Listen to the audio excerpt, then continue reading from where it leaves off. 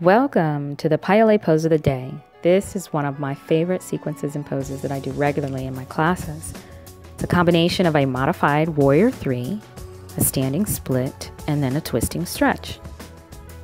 Now we're going to go ahead and start the pose standing. I want you to bring your hands to your waist, making sure that your shoulders and hips are even. Stepping forward on your right foot and begin to raise your left. Now as you raise that left leg, make sure you're still keeping your hips and shoulders even. You'll flex your toes down towards the ground, pivoting forward, pushing down through the chest, bringing the leg up, holding, trying to keep your breath even, and maintain your balance. Once ready, go ahead and open those arms out, stretching through the fingertips to the sides of the room. Hold here for a few counts, and then lower to the ground. Once you're down, relax your head.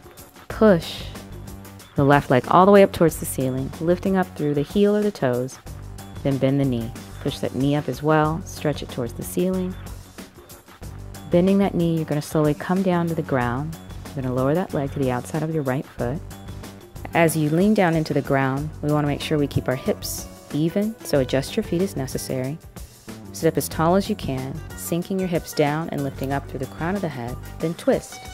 Reach that left arm around to the outside of the right knee, turn the head, hold here and stretch for a couple of seconds. And let's come out of that pose. You're going to come back out, bringing your hands back to the mat, raising your left leg, kicking it back up towards the ceiling. Hold it here, release, pressing both feet into the ground, bend both knees, rolling the body back up to a standing position. Relaxing those shoulders as you're standing tall, and you are complete.